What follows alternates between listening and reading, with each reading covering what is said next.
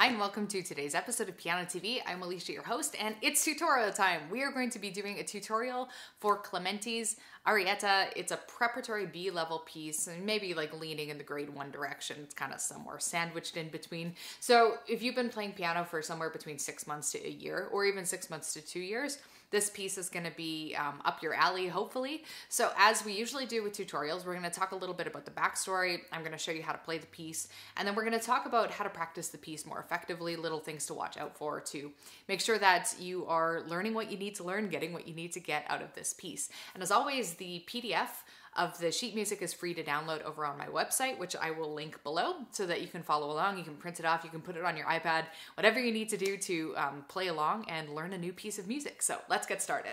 This piece that we're doing is by a composer named Clementi, and we've talked about Clementi in depth on this channel before, so you can always check out our history video on Clementi if you want more details. Now, he was a classical era composer who is most known for his piano sonatinas, which are at an intermediate level. They kind of run from grade 3 to grade 7, somewhere in that ballpark. And we have taught the easiest of these, the grade 3 level sonatina opus 36 number 1 on this channel before.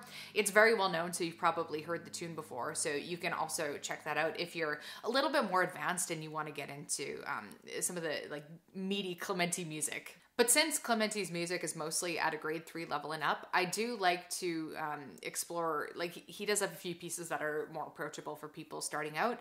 We've done the some of his preludes on this channel. I believe we've done his E minor prelude, which is really quite fast. I'd say it's harder than the piece we're learning today, but you can check it out if you want. This is one of the easier pieces by Clementi at the Prep B grade 1 level, like I said before. And I almost included this in my Complete Piano Path Level B course, but I just ran out of space. There's too many good pieces of music to teach. There's too many concepts to teach. So this one didn't quite make the cut, although I would have loved to teach this in the course. So that's why I'm bringing it to you. It's at that level. So hey, if you are in CPPB and you're watching this, you can always learn this piece because it's going to fit in with what you're learning. And for those of you who might be interested in joining our group classes that we open every 6 months or so, this will give you a little bit of a taste on the difficulty level of CPPB, especially towards the end of our course. Let's get the basics down first. So let's figure out what the key signature is, and then we'll also talk about the tempo. So the tempo is allegretto. It gives you a very specific marking, 96 beats per minute to about 108 beats per minute.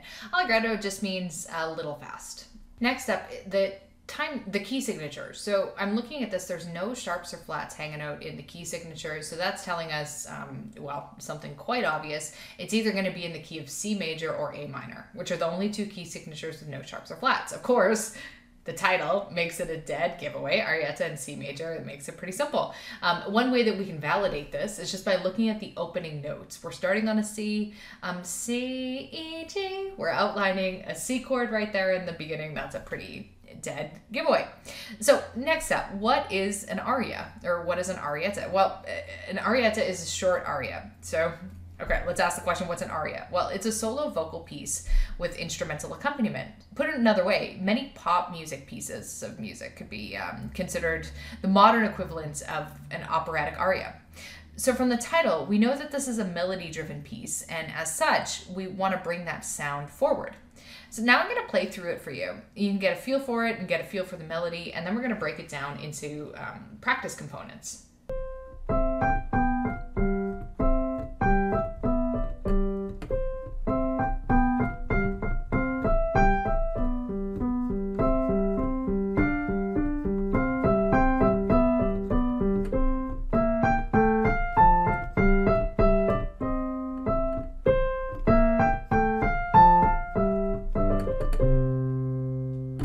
It's a lovely tune, and since it's in the classical style, it features a moving, relatively independent left hand, as opposed to, say, chords. The nice thing about this, though, is that until the very end, the left hand actually doesn't jump around too much. It stays in a pretty stable hand position. So we're basically alternating between a 5-finger position right until we get to this octave jump from G to G at the end. Otherwise, it's very little wandering happening. The right hand melody also stays put within a fairly narrow range.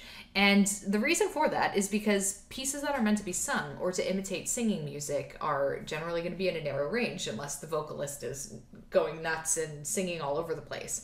So the hands don't move around a ton in this one, but they are quite independent, which makes it a wonderful practice piece for us to explore some concepts like hand independence.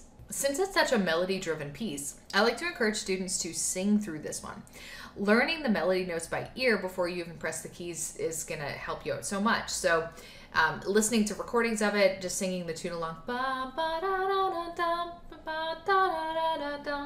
being able to kind of hum that tune along is going to make such a difference. One technical aspect of this piece are the frequent two-note slurs, which should be played with a drop lift motion. Let's hop to the keyboard and discuss how we're going to execute those. The drop lift motion for a two-note slur looks something like this. Drop, lift, drop, lift. So what I'm doing, it's almost like my wrist is flexible and bouncing. So I sink into the first note and I lift off the second one. I'm kind of exaggerating the motion just so you can get a sense of it. So this is the difference in sound between something like this.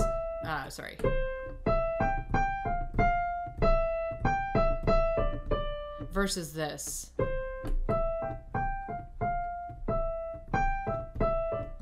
So that drop lift gives it a lighter sound, and yet it also gives it a more rhythmic sound. We've talked about two-note slurs in depth on this channel, so you can always check that video out if you want. But that's the general idea of it, and again, it drives the rhythm of this piece in particular. Now, speaking of rhythmic sound, the 2/4 time signature in this one gives it an interesting flavor.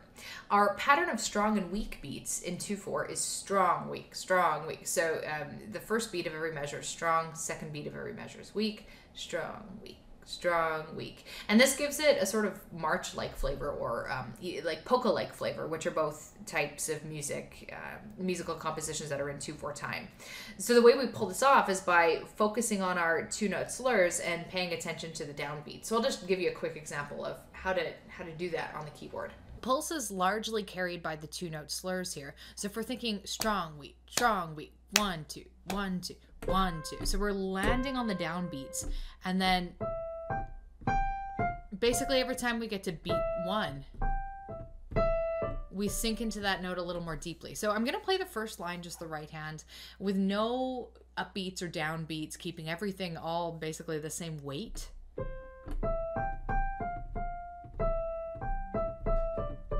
So I was playing with the correct articulation. I was playing the two-note slurs, but I wasn't varying I wasn't giving any oomph to any particular note. Whereas to really capture the rhythm of this 2/4 piece, I'm going to give a little more oomph onto beat 1, and I'm going to get that drop lift motion on my two-note slurs.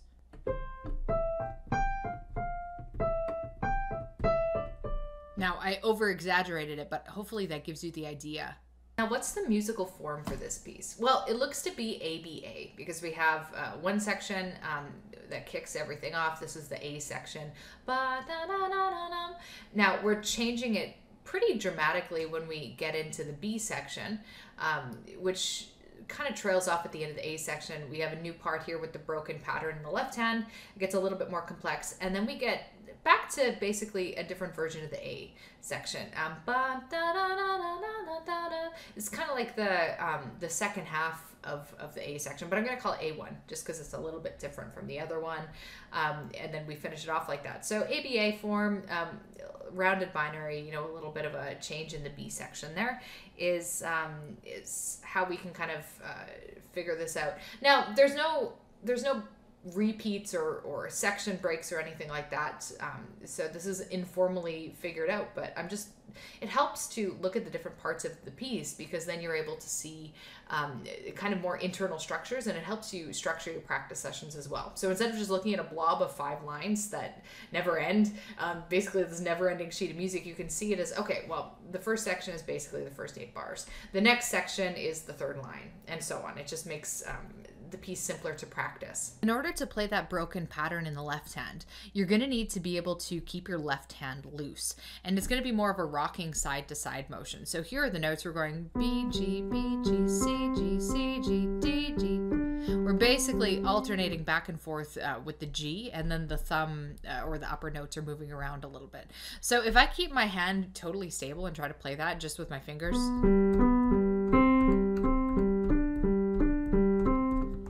it's a lot of work for the hand. It's especially a lot of work for the fingers. I'm going to get tired. I'm going to get tension.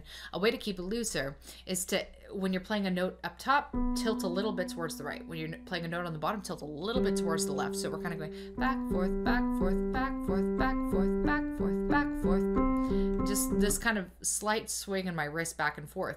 What this means is I have to, I don't press with the fingers as much. So my fingers are putting less energy into the notes. A lot of the momentum of my notes being pressed are coming from actually just this rocking motion. I'm not really pressing my thumb, for example.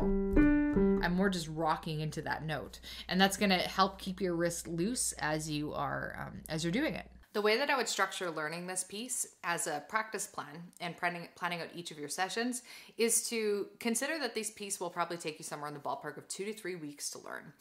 Maybe 3 weeks for the average student. For week 1, the whole point would be to get it to a solid, steady tempo at a relatively slow tempo, but just being able to play the whole thing steadily through, even if it's really slow, that would be the main goal of week 1. By the end of week 1, being able to play with a slow metronome, I think would be really useful, because then in week 2 and 3, you're going to be focusing on speeding it up bit by bit in little increments each day. And working with the metronome is really helpful to slowly tweak the speeds little by little. Otherwise, if you're speeding up without the metronome, it works, it's fine. But it's harder to do it in this really incremental way. It's like if you were lifting weights just by guessing how heavy the weights were, as opposed to knowing the exact numbers, like the exact weight numbers. So that's why like working with a metronome gives you the exact number. So you can just tweak it slightly and make a slight improvement and do that for a couple weeks in a row. That's the way that I would approach learning this one. Give yourself ample time to learn it. If it takes you fewer than 3 weeks or 2 to 3 weeks, then you're probably above this level. If it takes you longer than 3 weeks, this is probably a little on the higher end for you, and you might be better served learning easier preparatory music. So maybe music at a preparatory A level, stuff that I would be teaching in my Complete Piano Path A level, or some of the introductory materials that I've shared before on this channel. And that's it for today's lesson. Like I mentioned before, you can head to the website linked below to download the PDF in order to learn how to play this piece. I hope you have fun with it. And if you like learning this and you're curious about what it would be like to join a group of people learning the same music, community of fellow musicians, do check out our Complete Piano Path for Beginners classes, which open every 6 months. The B level class is going to be opening right away, and the opportunity to join is going to be really short. So make sure to join the wait list. You can see those linked below as well. And I hope to have you guys there. If not, keep staying tuned for more videos, and I'll catch you guys in the next one.